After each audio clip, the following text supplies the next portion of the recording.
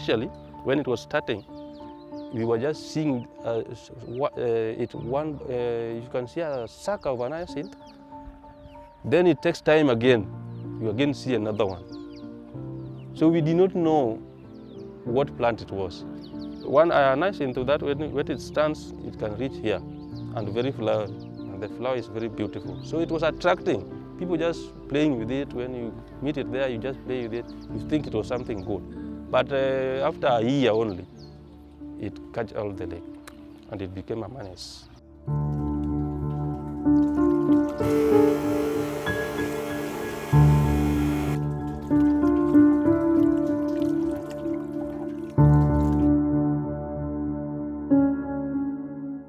Our small plant, we produce 300 liters in a day, and we steadily supply around 560 households per day. But now there is another distributor who want to pick. We have signed a contract to pick 500 liters every week.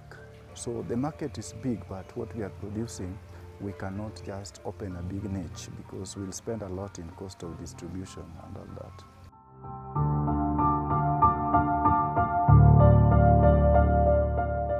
It produces strong heat, which helps you prepare what you want, maybe tea or any other food, quick. It saves time.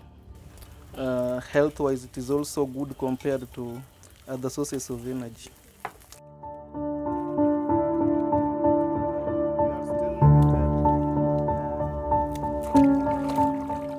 Harvesting of water hyacinth, because we still use the manual technique to harvest the water hyacinth.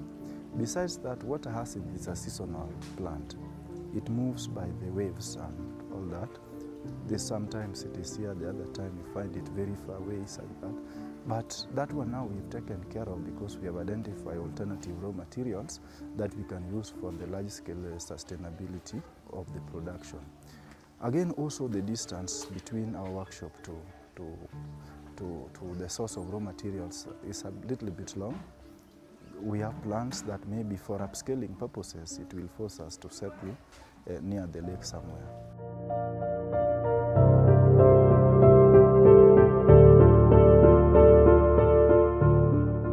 In Nyakach, the whole of Nyakach, we have about 6 beaches. And right now, it's only 2 or 3 beaches operating. The rest are blocked. If you go down there, we have 3 or 4 beaches, and they are not active. Those people are rendered jobless now. They are not doing anything economical for them.